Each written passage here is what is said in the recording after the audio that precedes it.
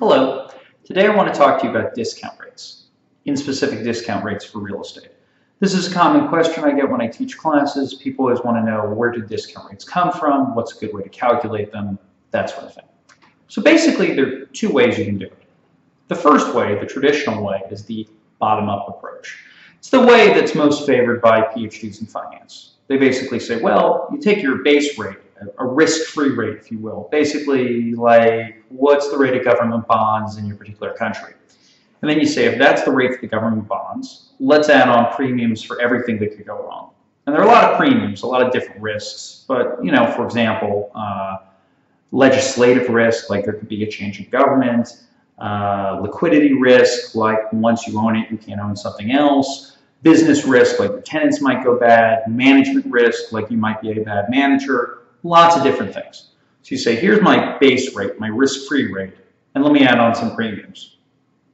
Legislative, liquidity, business risk, management risk, and then you've got a total rate. The problem is not figuring out what the base rate is, but what about all the other rates? Take, for example, the first chunk, legislative risk. Most people would agree the people who are politically left of center tend to favor rent control systems versus people who are, say, right of center.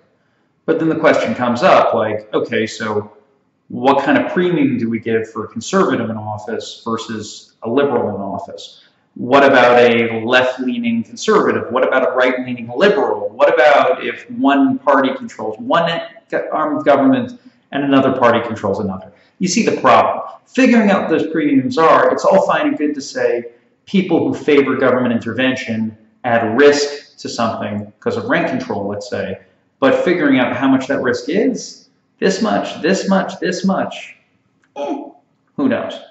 That's the bottom-up approach. The second way of doing it would be more of a top-down or looking at your neighbor approach. Basically, someone says, well, I want to make an 8 because my neighbor wants to make an 8 and my other neighbor wants to make an 8. The problem is that then basically we're judging our investment not only if we think it's a good thing, but does he want an 8 and does she want an 8? Well, what if they don't know what they're talking about? What if they're foolish? Or what if they're smarter than me? Who knows? How do we figure out what rate we should use? Both approaches have real problems. And then there's the final issue on this, which is all fine and good to say he wants an 8 and she wants an 8, so I should want an 8. But that assumes the investment performs whether or not I own it, or she owns it, or he owns it. What if I'm not a good manager? What about the impact of that? How do I calculate management risk? How do I figure out, are they better at this than I am? I don't know. How do I factor in expertise? I mean, in theory, the better you are at managing the risk, the lower of a discount rate you would take on, basically. When you put all this together, it's kind of hard to get at. So essentially, two approaches. Bottom up, top down, or if you will, looking at your neighbors. The bottom up, it's almost impossible to figure out what the premiums are. The top down, you're looking at your neighbors. Real estate by its nature, a lot of private data sets, a lot of privately held assets, not a lot of good public data. At the end of the day, it's probably half art and half science. It's half real data that you can wrap your hands around, and half looking at the oldest person in the room and saying, hey, what do you think? You've been doing this longer, so I trust your intuition more than mine. And there you go.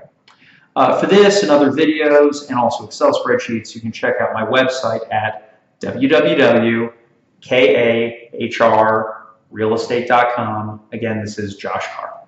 Thanks.